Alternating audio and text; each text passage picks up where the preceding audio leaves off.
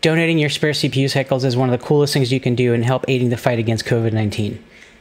I'm Jake Garcia with Modus Create, and today I'm going to walk you through installing Rosetta Home for the Mac.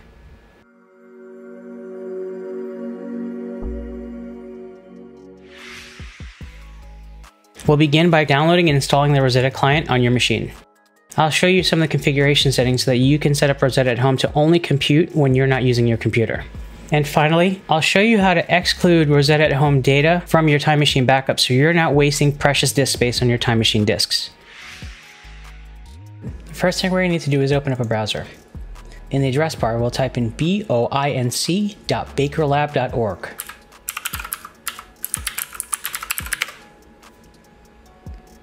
Now to download the client, we're going to need to click on a few links. First, join Rosetta at home. Next, the green download button. And finally, the download BOINC green download button. Now, depending on your settings, your computer may prompt you for permission. We're going to click allow. And then after it downloads, we're going to navigate to our downloads folder. And finally, open up the BOINC client folder. To install, we're going to double click the installer. And then if your computer prompts you to open it through a security warning, we're going to press open. Now, once the installer opens, we're going to walk through the install workflow. We're going to click continue throughout the installer prompts.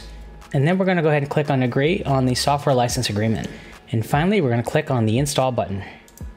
To allow the installer to move forward, our computer is going to prompt us for our user account and password. Now, this is your local account that we're going to enter the password for. We'll enter the password and the installer will run. This might take a few minutes. Go ahead, sit back, relax, and enjoy the show. All right, it looks like it worked. We're gonna go ahead and close the installer. Now the client's gonna automatically go ahead and launch for us. This is good.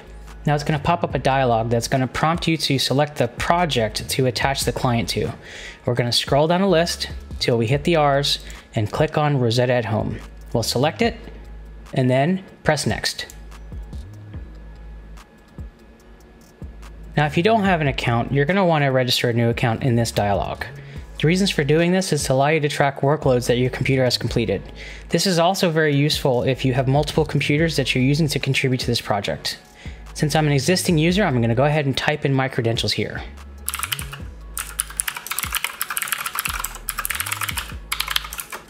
I'll go ahead and press next, and it's going to initiate communication with the project.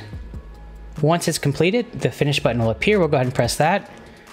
And what you're going to see initially is that the client is going to execute some benchmarks. We're going to go ahead and let the computer do what it needs to do right here.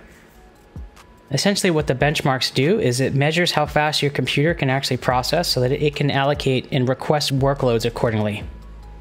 After the benchmarks are done running, you'll see that it's waiting to retrieve information and eventually get to a point where it's downloading work from the server. Now, you can go ahead and just kind of minimize the client here, but if you want to dive in deeper, we're going to need to change this view. In order to look at the details for the client, we're going to need to click on View and click on Advanced View.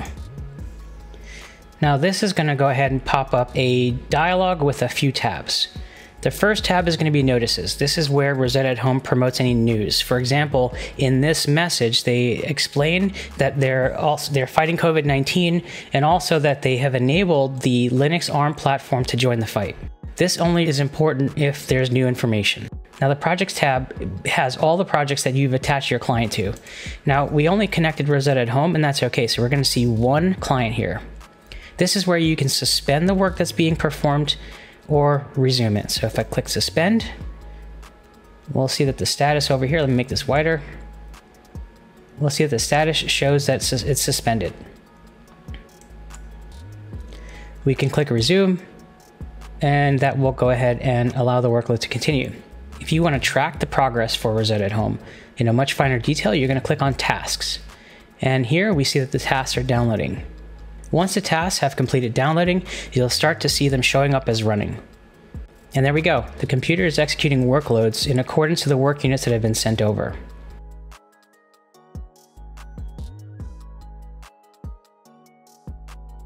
So out of the box, Rosetta at Home is going to execute in a way that doesn't necessarily get in your way, but what if you want finer control? To do that, we're going to need to open the Computer Preferences pane. So I'm going to click on Options and then Computing Preferences. Now that pops up the Computing Preferences dialog. I'm going to move it to the right so that we can kind of look back and forth and look at how this is running and affecting our work. Rosetta at Home is going to allocate all of your virtual and physical CPU cores and 100% of their available computing time, but only if your actual usage is below the 25% threshold. Let's say you open up Microsoft Word or Chrome. Well, Chrome's a memory hog. And from that perspective, this client will start to use less CPU cycles. But if you want finer grained control, what you can do is say, okay, I only want to allow 50% of the available CPU cores and only 50% perhaps of their CPU times. And so what I'll do is I'll press save, and it's going to go ahead and now limit the amount of available resources, the available CPU cores. This is actually an 8-core machine, and we'll see that it actually reduced it down to 50%. So we only have half of our cores actually executing. So I'll go back to the Computing Preferences pane. I'll move it to the right again so we can look side by side. And from there, I'll go ahead and just say, well, I'll leave it here for now. If you wanted to have much finer grained control, click on Daily Schedule. From there, it's going to give you an option to allow the computing to only happen within specific time frames. So if, let's say, I end my workday at 6 p.m., using the 24-hour clock, I can say only compute between 18 hours or 1800 hours for you military folks, and let's say I start my workday at 8 o'clock in the morning. So between the hours of 1800 and 8 o'clock, this thing will execute within that time frame. And if I press save, that's going to go ahead and persist my settings. But for demonstration purposes, I'm just going to go ahead and press cancel. Now out of the box, the BOINC client data directory will be backed up in Time Machine. We want to exclude it because it's not really important to back this data up and it's quite large. So what we're going to need to do is add the data directory to the Time Machine exclude list. So to do this, we're going to open up System Preferences, click on Time Machine, and once the dialog opens up, we're going to click on Options, and then we're going to click the plus button.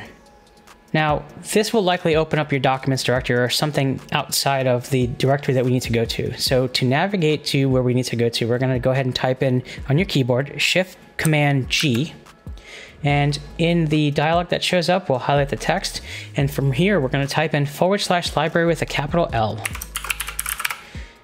We're going to go ahead and press go. And then once that pops up, we're going to single click here. Double click is the wrong action here. We want to make sure we do single click. So we're going to single click application support and then BOINC data.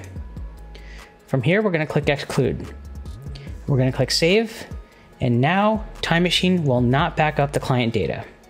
Thanks so much for watching. If you found this useful, please consider subscribing to our YouTube channel and/or sharing this with your network.